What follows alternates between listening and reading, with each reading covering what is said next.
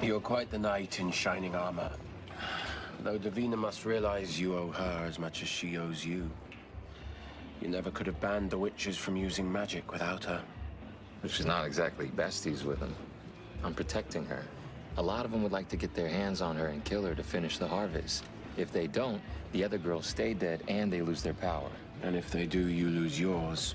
And Davina loses her life. Oh, isn't this like old times? Just how drunk are you two? Skating on the razor's edge. I'm gonna use the loo. Back in a tick.